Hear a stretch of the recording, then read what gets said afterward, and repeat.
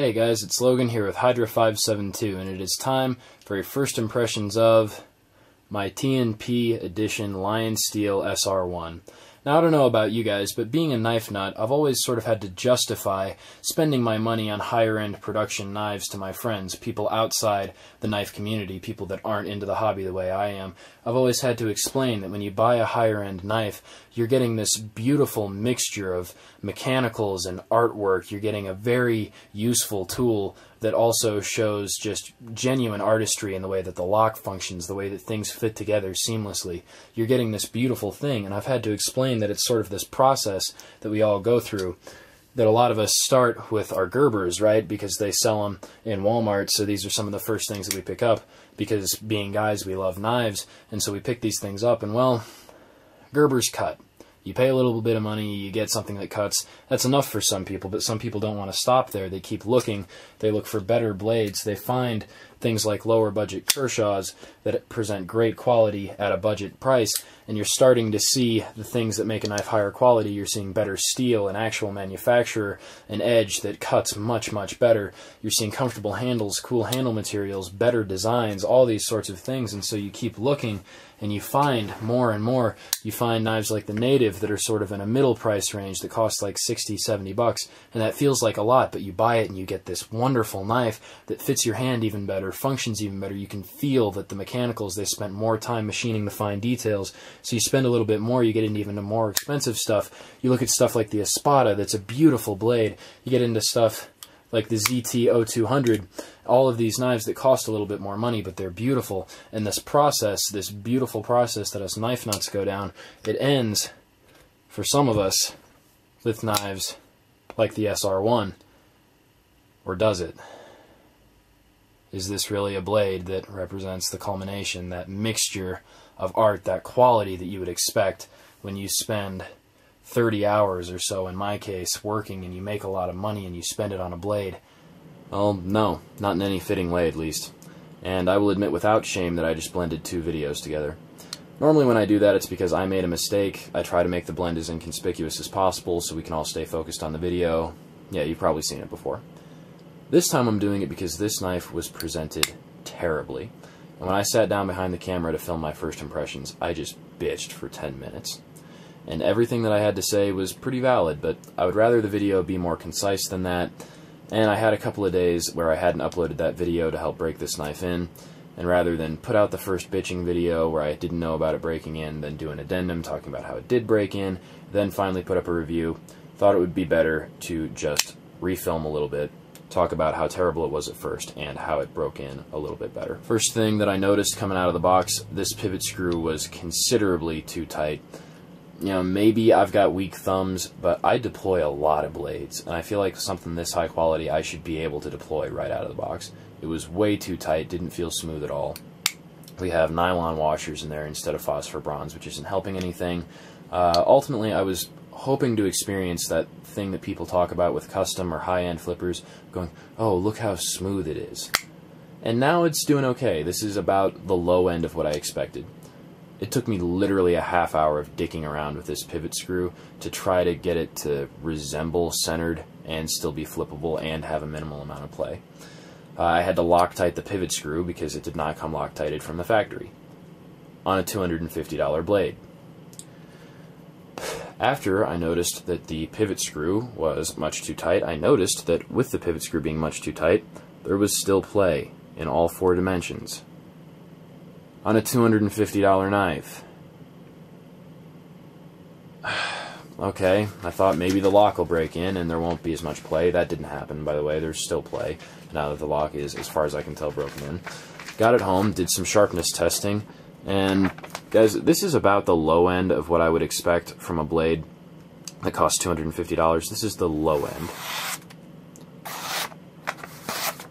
It should be no problem to expect this level of blade polish coming out of something that you paid a whole lot of money for. It should be able to slice printer paper like a dream and magazine paper with no problem. $30 Spydercos can do that. This blade came in worse than a Cold Steel or Spyderco stock edge. It was cutting paper, but it was more like a saw than I wanted it to be. Put it on the Wicked Edge, reprofiled it, And reprofiling it was a pain in the ass because it was originally ground at 23 degrees, so I had to reprofile the whole thing down to 15, then put a sub-bevel on at 20. And now it's doing pretty good. Like I said, this is what I wanted this knife to be like when it came out of the box. This was the lower side of my expectations. I wanted it to flip like this, or better. I wanted it to cut like that, or better. I wanted there to be no play. And as melodramatic as this feels to say, I feel like I was sort of robbed of something here. I bought my Grail knife. I spent $250 on an expensive knife. And guys, I've been watching all these Jim Skelton vids, Tough Thumb stuff on Instagram, whatever. All this stuff of people talking about high-end knives, about how perfect the mechanicals are, about how it's different than the production knives at the lower end, about how smooth it is. Guys, this knife isn't smooth even now, and I've worked on it quite a bit. Smooth was the farthest word from my mind when I deployed this thing right out of the box. And that's just terrible presentation. And I know it's terrible presentation because recently I unboxed this knife. This is a $50 cold steel, and cold steel gets treated like it's a joke by a lot of the people who buy blades like this. But when this knife came out of the box, the deployment was fine, the edge was great. There was nothing to distract me from the awesomeness of the design of this blade. And I was awestruck, and I enjoyed it, and it was great. And that happens with quite a few blades. There's nothing to distract from how cool it is.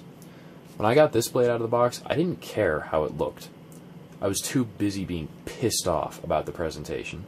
And if I was LionSteel, I would be ashamed of this blade, because you've got to know, if you're an executive at a company that produces $250 knives, you've got to know that if somebody buys this knife that's never had a medium quality knife before, they're making the jump straight from $20 knife to $250 knife. Maybe this is somebody making PhD level money.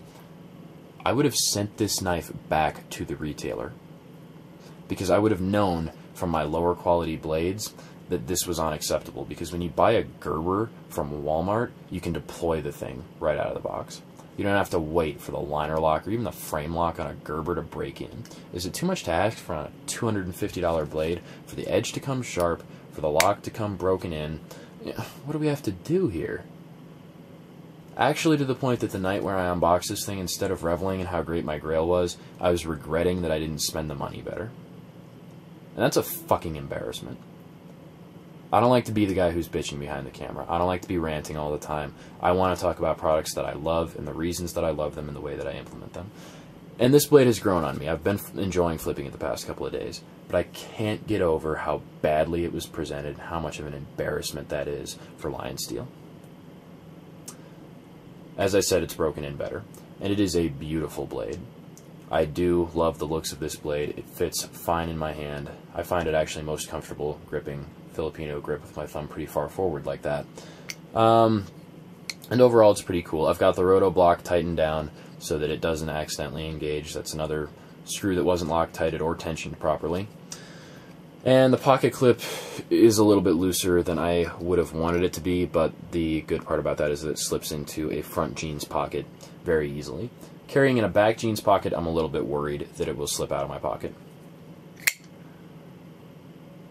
TNP number 123, and for some reason, I think it's just because I'm so close to the hood of the camera, I can't get it to focus, but I do have pictures on Instagram and all that. I will be doing quite a bit of photography on this blade. Like I said, it is beautiful. I love the way the fluting is done, how the handle is never one consistent color of purple. You've always got different reflections going. That is awesome. The machining seems to be done perfectly. The coating seems to be done perfectly. If any complaint, there's a little, barely noticeable amount of flash around this stop pin. But overall, a very beautifully executed blade. I just wish they had sent it to me in working condition. I don't feel like I should have had to have done as much work as I did on this blade. And I could see people sending this back to the factory. I hope that I got the worst lemon of the lot. I don't know. I'm disappointed in this blade. In the review, I'm going to give it a fair review. I'm going to give it an honest review, despite my initial disappointment. But this blade will get the shit kicked out of it in quality and presentation. Because if a $40 Spyderco Resilience can make me go, wow, that was smooth. Wow, that edge is fantastic. And look, there's hardly any play. you damn well should be able to do that for $250. Having an aluminum one-block handle does not excuse that. Having a cool handle color does not excuse that. A cool blade profile and a more expensive steel does not excuse that. It's hard to even talk about expensive steel when the edge that you put on it is embarrassing. But, as I said, it is better now. The edge that came off the Wicked Edge is a very cool edge. It has held very well in the retention test that I've done so far, which has basically just been paper cutting and a little bit of cardboard. But it is holding well. The deployment is fine. I think I've got it tuned optimally for my thumb strength and how little bit of play I would like. And it does have a pretty cool sound now. Hasn't stuck in the last 50 or 100 deployments, but like I said, 200-300 to get it broken in. So, yeah, there's that. Some disappointing first impressions. Like I said, we're not talking about this blade. We're talking about $250. We're talking about enough money to get you started toward a high-quality firearm. We're talking about 5 blades in this price range, in this quality range.